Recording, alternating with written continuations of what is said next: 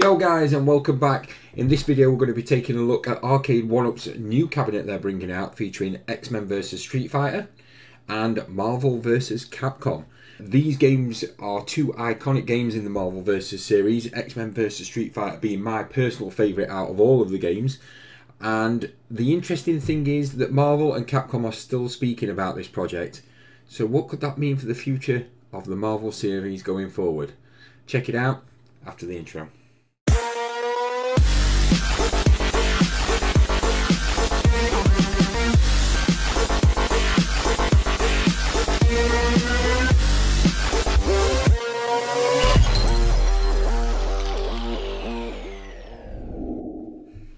Okay guys, I'm actually really excited to see what this is going to look like. I have seen a few little clips. I think this was released last week, so I'm a little bit behind, but just catching up with things, what we're getting back into work and everything, all the other crazy stuff what's been going off. Okay, let's hit it. Oh wow, man. Oh, the original music. These graphics.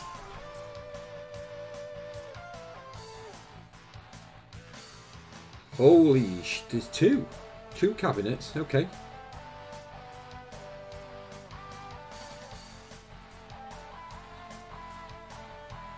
Oh my life.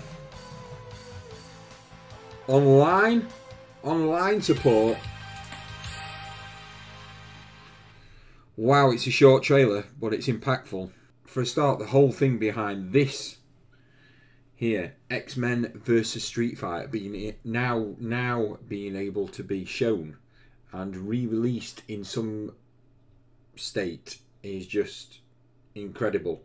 Obviously, after the original game was released, Fox then got the rights to, as we know, the X-Men characters, as they did all the films, and this game never existed outside of being able to play it on a PlayStation 1 or a Sega Saturn.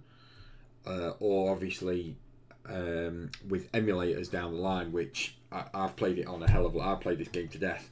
A little bit of a backstory. X-Men vs Street Fighter, we actually had the arcade machine in our refectory area in college.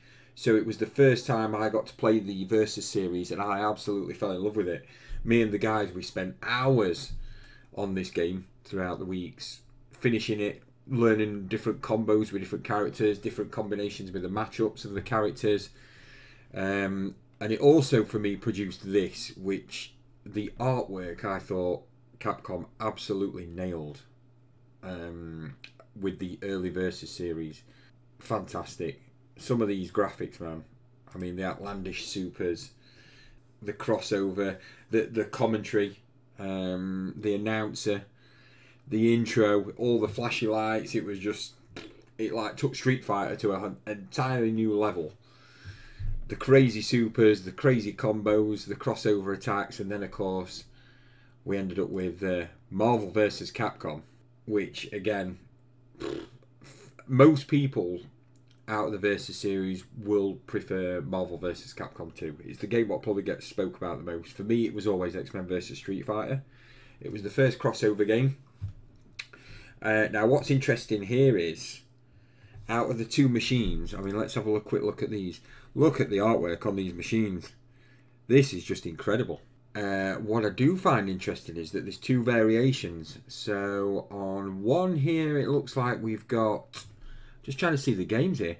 The Marvel vs Capcom inspired cabinet with the graphics for that game actually has Marvel vs Superheroes vs Street Fighter on as well. So that, for me, would be the more complete package, as you're getting all the Versus series titles in there, early ones, apart from Marvel vs Capcom 2, which is what I'm going to come to in a little bit, which I find interesting.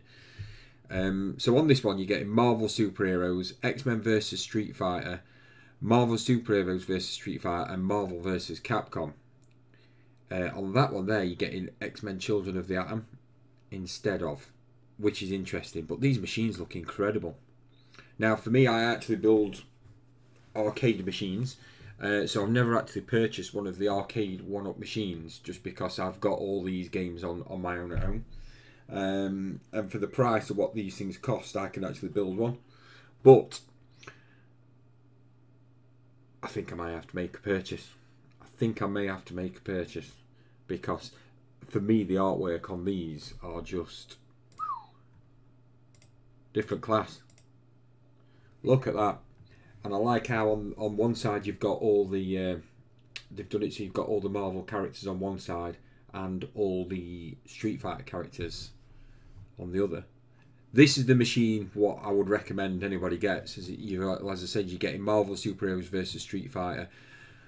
Just seeing this title of X-Men versus Street Fighter is incredible. I never thought we would see that out again.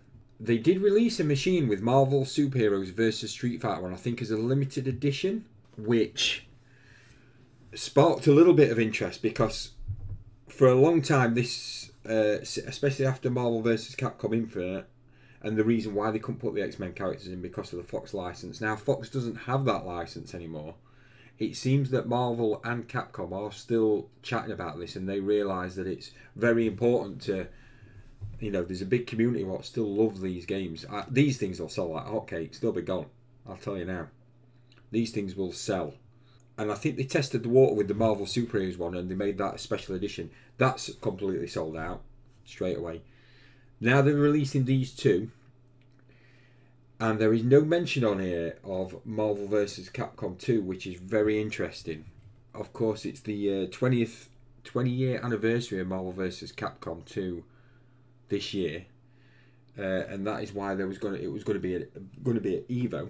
So it almost seems like they've been building up slightly to something Marvel vs. Capcom related. Now, let's not get ahead of ourselves, let's get too excited. I don't think for a minute we're going to see a new Marvel vs. Capcom game, as much as I would love one.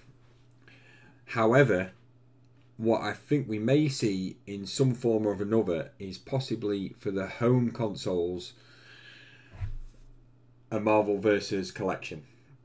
And it's actually funny, because when we were streaming the PlayStation 5 event the other night, someone was actually in chat and they were saying, oh, do you think they'll release another Street Fighter collection on the next gen? And I don't think we're going to see that. We recently saw the 30th anniversary of the Street Fighter series, where they released some of the top titles with online support.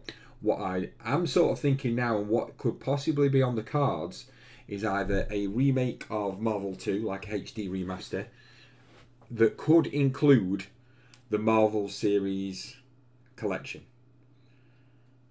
Now, when that could possibly be on this generation, with it being this year that it's the 20th anniversary.